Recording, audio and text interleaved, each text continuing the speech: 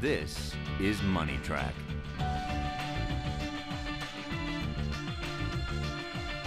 Your guide to investing and protecting your money.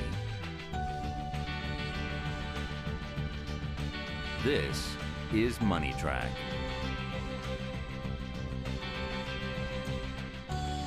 Hi everybody, welcome to Moneytrack, the show that proves you don't have to be born rich to wind up that way. I'm Pam Krueger. And I'm Jack Gallagher. Now maybe you think investing is way over your head, but today's show is going to change all that.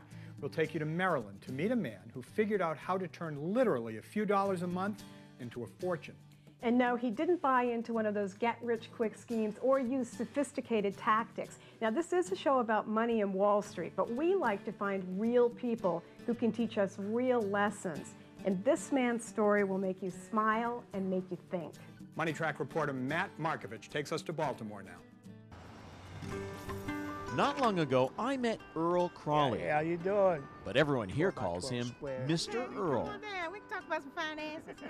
He's worked as an attendant at this parking lot in Baltimore for 44 years. So you really think it's going to improve the gas? Funny thing though, everyone was asking Mr. Earl about money. Nickel and dime, nickel and dime. That's right. Is that booth his pulpit where he's preaching the gospel of investing? Sure is. Okay. He makes my day every time I see him. Oh, come on now, seriously. Investing? How you like that gold now? 670. Earl told me he's never made more than $12 an hour, never earned more than $20,000 a year. How you doing? So how could he know something about corporate profits? Gonna get I had to pry. So Earl, what's your net worth? $500,000. $500,000? Yeah, From working here? working here. That's amazing. My last statement. And there it is in his statements, over $500,000 net worth on a parking lot wage. Now Mr. Earl had my full attention. How did he do it? Stop working so hard and let the money work for you. Earl's first lesson came at age 13. His mother had him working the fruit stalls to help pay the family bills. He got to keep just a few quarters for himself. From the time my mother started taking my money that I earned in Lexington Market, that it wasn't money just to be thrown away. It was there to be used. Economics aside, Earl had another obstacle to overcome. Tebow is He tells me he's dyslexic. Back in the 50s, that meant settling for a life of low-wage manual labor jobs. So Earl figured he'd better sock away what little money he was making. It was just $1 here and $1 there, starting with savings stamps, and that led to savings bonds. At 26, he got married. And by the late 60s, Earl was feeding 3 children on a meager $80 a week. It was tough, but because we had to sacrifice a lot. And the budget only got tighter when Earl and Beverly opted to send their kids to Catholic school instead of public school, which was free. Earl took extra jobs to pay the tuition, and you better believe he made every penny count. Elementary school, I would ask for lunch money, and he would give me $1, and lunch was 85 cents, and he would reply before I walked out the door, "I want my change." As the years rolled by, Earl kept saving what seemed like meaningless amounts. He started investing $25 each month into a mutual fund and did that consistently for 15 years. By the late 70s, his net worth was $25,000. Later, as the children got older, he decided to play the stock market. And he bought 1 share, and, well, the rest is history.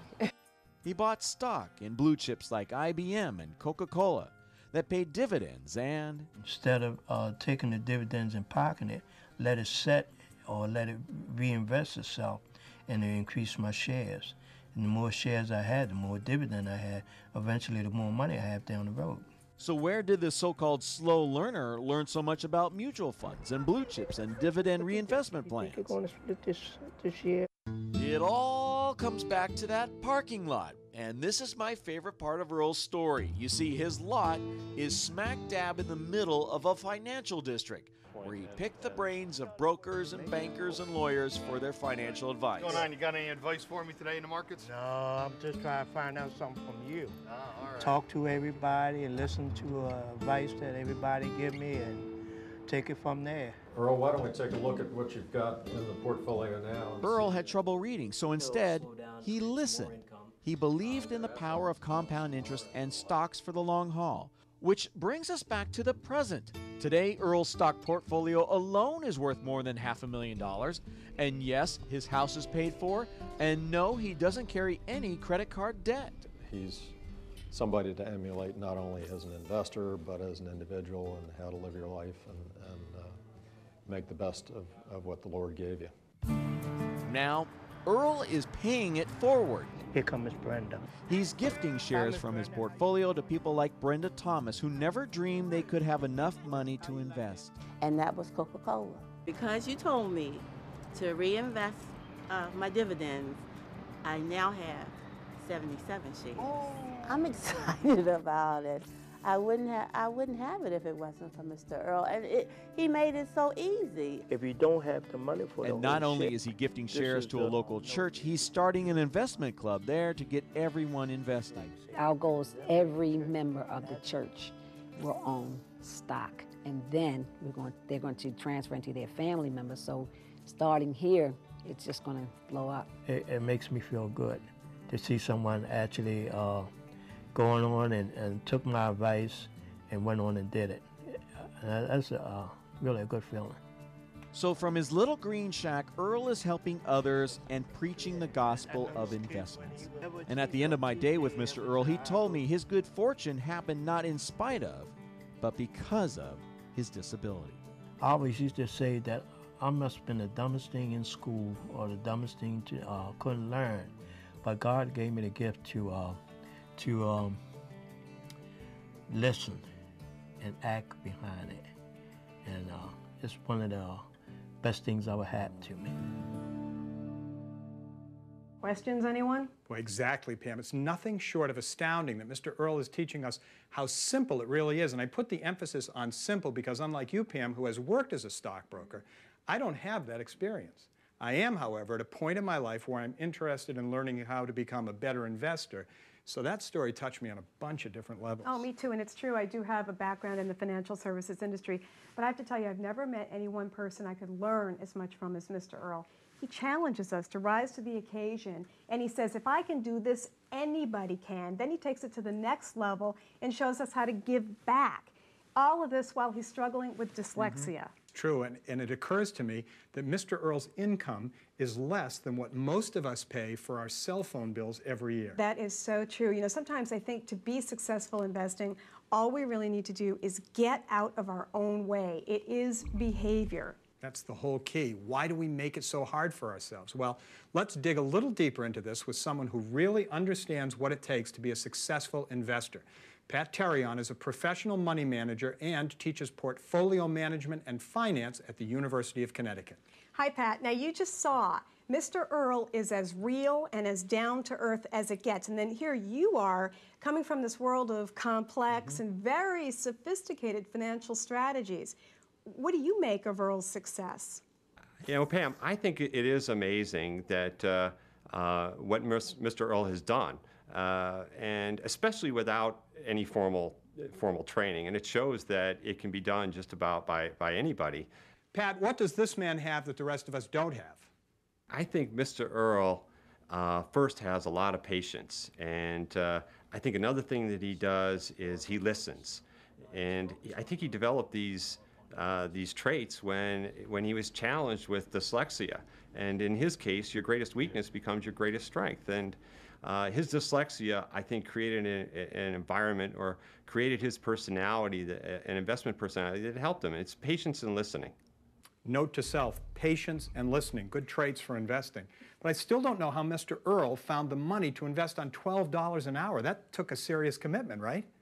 He's even said it's all nickels and dimes, and let the money work for you. And Mr. Earl thinks a lot like the great investors that I've studied. All great investors are disciplined. If you look at Warren Buffett or Peter Lynch, they were extremely disciplined in the way they looked at investing and the way they looked at companies. You could see that every penny counted. He would give his son $1 for lunch, and lunch cost 85 cents, and he expected his 15 cents back because that 15 cents, every day was the 15 cents that went into buying a share of Coca-Cola over time. Pat, I am fascinated by his thinking process. I mean, he really took the time to figure out which companies would still be around over 30 years. He thinks multidimensionally, which is very, very rare in an individual, and it's very important for investing because when you're dyslexic, you have a tendency to look at things backwards, and you have to relearn and actually look at things then forward. So in the end, you end up looking at all angles at something, both forward and backwards. It seems like he doesn't jump into things on impulse, which I know is a trait of smart investors. You could see it just the way he is in his parking lot. He sits there and he thinks of different types of companies that he'd be interested in. He thinks it through. He asks a lot of questions of people that are in his parking lot. He has a good feel if they're experts or not. He asks brokers. He asks business analysts. And then he gets a consensus opinion, and that's that multidimensional thought process, and that helps him when he invests. Hey, Pat, I'm also incredibly impressed that he wasn't intimidated by what he didn't know. He insisted on learning to do his own research, and you can just imagine how slowly he had to take it. Mr. Earl thinks independently. Mr. Earl doesn't follow the crowd, and you can see that. That's why he's wealthy. Pat Terrion, we're really looking forward to hearing more from you when we dive into how Mr. Earl invested his nickels and dimes in just a little bit. But first, we're going to hear from Ben Stein, who has studied economics and has written a number of books on investing. That's right. Now, Ben is at his favorite deli in Beverly Hills right now, and believe me, he has his own take on Earl's rag to riches story. Ben? Mr. Earl is properly motivated. Mr. Earl decided he did not want to be destitute. He wanted to be able to put his kids to school. He wanted to have a decent, comfortable life. And so he took the trouble to set aside a specific amount of money each month. He took the trouble to learn about investments. And he took the trouble to not only create a plan, but to execute on the plan or to execute the plan. And therefore he got it done. We should be inspired by Mr. Earl. Mr. Earl should be on a postage stamp. You know, that's not a bad idea at all. I wonder if he thinks Alan Greenspan should have his own stamp. Don't know. But thank you, Ben. Hey, why don't we test your knowledge right now? A little trivia, our Moneytrack investor quiz question. That's right. Now, Moneytrack reporter and Matt Markovich actually have that question all queued up. Hit it, boys. Okay, this week's Moneytrack quiz question is, which one of the following legendary investors made $1 billion in just one day? Earl? Peter Lynch, Warren Buffett, George Soros, or John Bogle. That's right. Okay, so take a guess. Well, it has to be Warren Buffett. You think so? Well, we're going to find out just ahead, but we want you to know that if you would like to learn more about anything you're seeing on today's show, just head to our website. That's right, we have a website. Check out our own very miniature labradoodle, folks. The address is moneytrack.org, and actually, Chloe is the webmaster.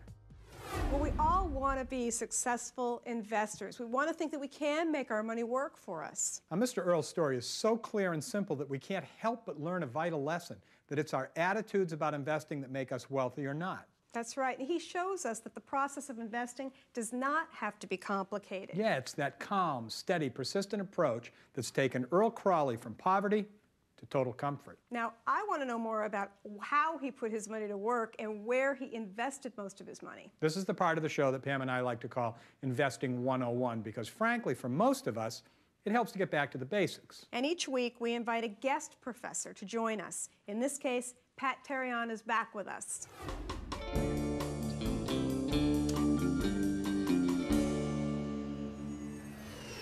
Pat, welcome back. Mr. Earl created a simple system to make himself wealthy on $20,000 a year. And we've talked about the traits that Earl has that other great investors also have. His personality with the patience and the discipline. But I think a lot of people watching this are asking, can it really be that simple to make money investing? Pam, I think it's has a lot to do with people wanting to get rich too fast.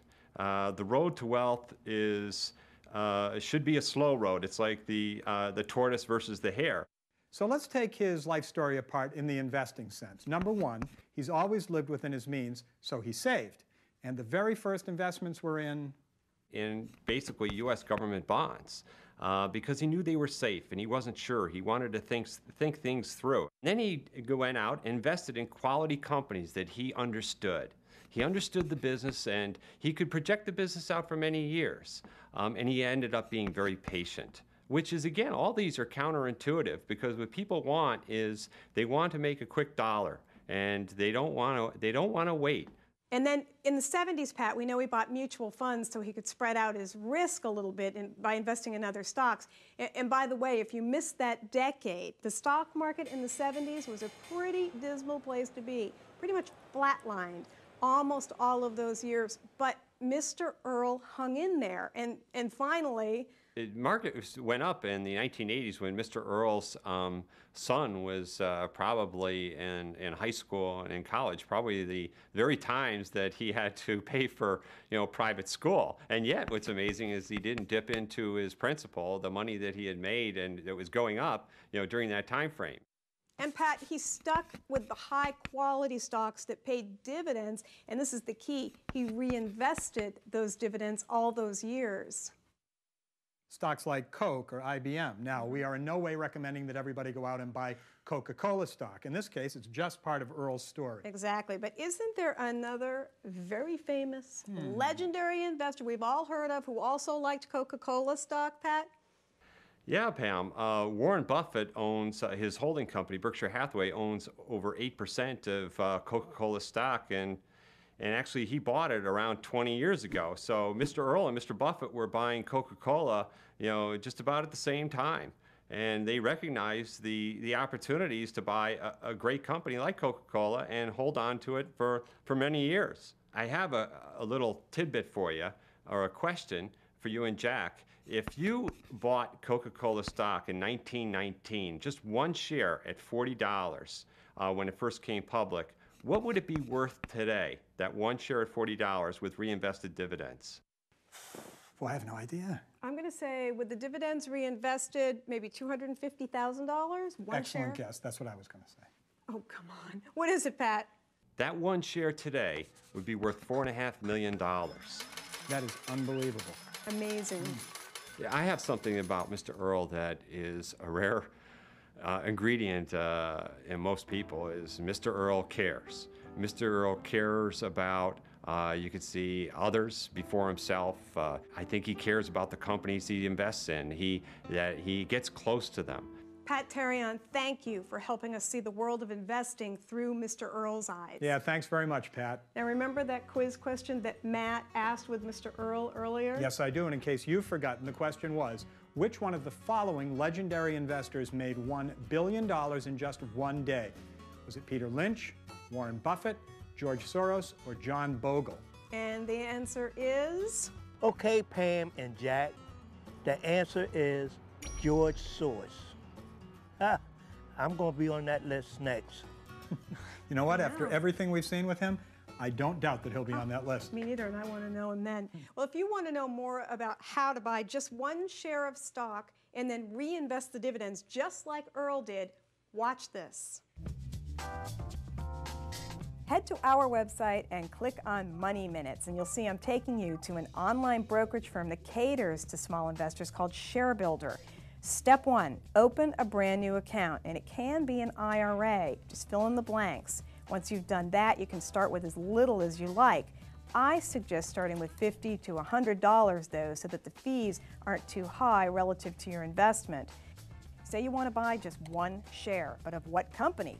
Well, even if you already know, you can't do enough homework, remember? That's what Earl did, so click here on Research. Step 3, indicate how often you want to add to this investment. Now, I chose the 15th of every month, so ShareBuilder automatically deducts $100 from my checking account. Another way to buy one share and let those dividends ride is go directly to the company whose stock you want to own and click on their investor relations area. Hundreds of companies now let you buy their shares without using any broker at all. You know, that's pretty cool.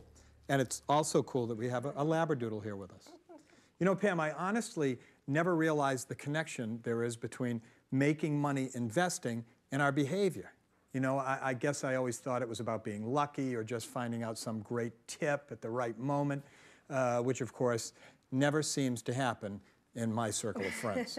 And we do, of course, know that our behavior occasionally causes us to make really stupid decisions. On some level, we all know that the hot tip rarely ever really pans out. But Right. we want to believe so much that there's a deal out there, and I'm going to get in on the ground floor and nobody else is going to know about it. Well, it does make you wonder how very educated, smart people wind up buying into really insane money-making schemes.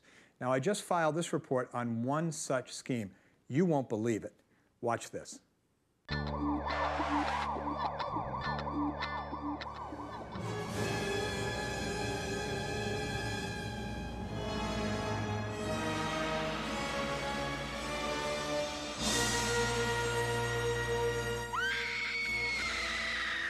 Yes, $60 a barrel oil is pretty scary.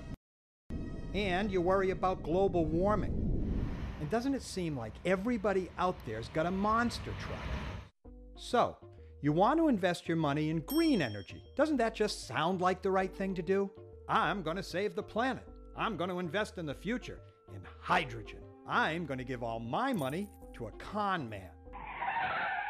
We issued an investor alert about oil and gas and alternative energy schemes this summer. Missouri securities regulator Matt Kitsy says the rush to invest in so-called green energy alternatives has created an ocean of opportunity. And that means you know who will be showing up. There's no question that scam artists and people who are looking to turn a quick buck will prey on and take advantage of the fears of the general public. In Idaho, a company known as Genesis World Energy claimed to have invented a breakthrough fuel cell that could power a household for 20 years using only a single bathtub full of water. Investors lined up for the chance to write checks to founder Pat Kelly, who was later charged with 3 felonies. His so-called Edison device turned out to be awfully similar to a hobby kit sold by Hammaker Schlemmer. Around the country, dozens of miracle energy schemes have popped up, most claiming to have some sort of hydrogen breakthrough. But real scientists know it's just not that easy. We'll see many people advertise that they have come up with the solution.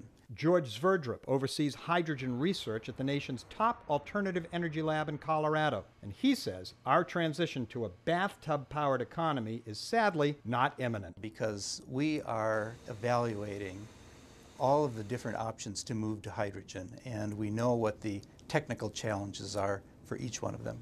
But if parting a hydrogen atom from an oxygen atom remains difficult, parting a fool from his money is still surprisingly easy. In Missouri, investors poured $100,000 into a startup company that claimed to be on the verge of producing a car that could run on tap water. Seriously, tap water. Now, you'd think the story had a happy ending because Matt Kitsy's folks were able to shut the company down and get all the investors their money back. But some of them didn't want to be rescued. They truly believed in the aqua car. And Kitsy says their angry reaction wasn't all that unusual. And what's probably at the root of that is that the folks that are perpetrating these scams or promoting these investment opportunities, as they probably stated, are good salespeople. Anybody can call our investor protection hotline and make sure that the security and that the investment is actually registered with our office. You know, if I had not seen that with my own eyes, I wouldn't have believed it, Jack. You know, Pam, I feel for all the victims in every scam that we cover, but this one is so out there. It is honestly just really hard to relate.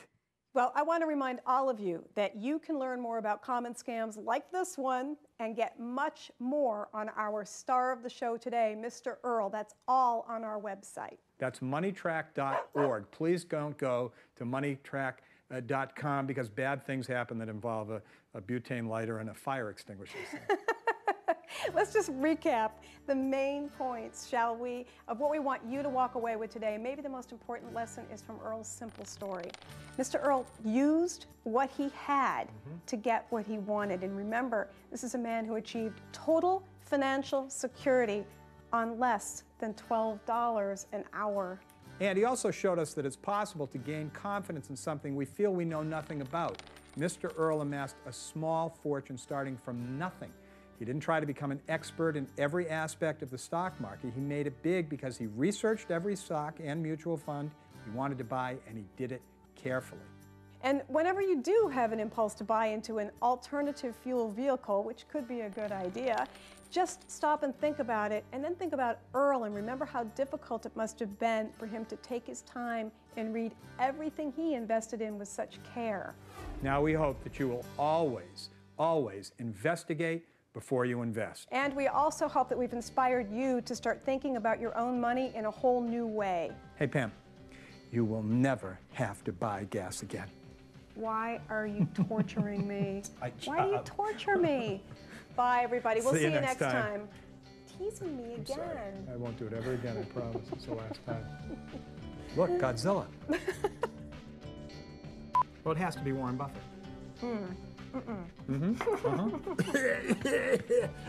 Sorry. See, then you could pull into the gas station and say, fill it up with bottled water, if you had a really nice car. Sparkling or flat? My car only runs on Perrier.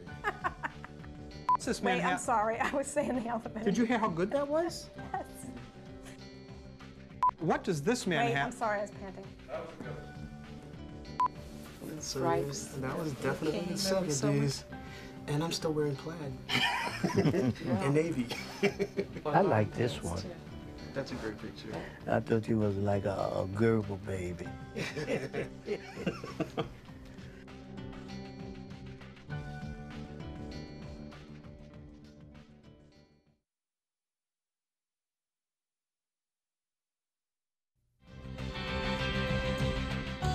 Hi, everybody, and welcome to Moneytrack with the emphasis today on the track. I'm Jack Gallagher. And I'm Pam Krueger. Today's program is all about the mad race to riches, and we all want to increase our odds of winning, don't we? Mr. Earl has never earned more than $12 an hour. That's $20,000 a year, yet through investing in the stock market, he's amassed over $500,000. And his advice? Stop working so hard and let the money work for you. Krueger. Pam, it's for you. It's Ben Stein. Krueger. He's saying people are going to need more than they think they will. Ben? Ben, can you hear me now? Pam. Talk to him when you're done. Jack. The average savings per household, it depends on who you talk to about it, but are something between $50,000 and $100,000. That is not going to yield enough income for people to retire on. Hi, I'm Andy Bassell. I was so much in debt, I decided to move into my truck. And saved all that money that would normally go to rent, instead went to credit card payments. So how can anybody like Andy, with his stuff in storage, living out of his truck, trying to pay off credit cards, ever think about investing? We're going to show you that he already has everything it takes to wind up a millionaire. Today, we have a question from Dorothy. She's at Cafe Portofino in Boone, North Carolina. I have all my money invested in CDs at the bank instead of the stock market. Isn't that okay, having CDs in the bank? Why should I have all that risk in the stock market? When the stock market is at its peak, optimism is at its all-time peak as well. And that's when you want to buy. On the other hand, what happens when the stock market hits a low? Pessimism is rife, and that's when the temptation is to sell. That is not a good idea. Eventually, you won't have any money left. We know from after-hours trading that your fans are jumping on your tips the very same day that the show airs. So I wonder how much homework they're really doing. Now, we don't believe in buy and hold on Mad Money. We believe in buy and homework. I tell people that if you have the time and inclination, you should spend 1 hour per week per position knowing everything. But realistically, you think that's the case? In Missouri, investors poured $100,000 into a startup company that claimed to be on the verge of producing a car that could run on tap water. Seriously, tap water. We have learned an awful lot today. Bullets, please. 1, to preserve the family assets, please, parents, understand the kids may not work it out later. Talk to them about it right now. And kids, adult kids, your inheritance should not be your retirement plan. Heather. That is our show for today. We hope that we've helped you think about your own life after you retire. Thanks for watching. Thanks for watching from the beautiful shores of New Seabury here on Cape Cod. That's it for this Money Track. The whole secret with the pyramid is at the bottom, your real low-risk stuff, and then as you go up, bigger and bigger risk till you get to the top. You don't want to have a lot. Are you listening to me? Look at me. I tell you this stuff all the time and you don't listen.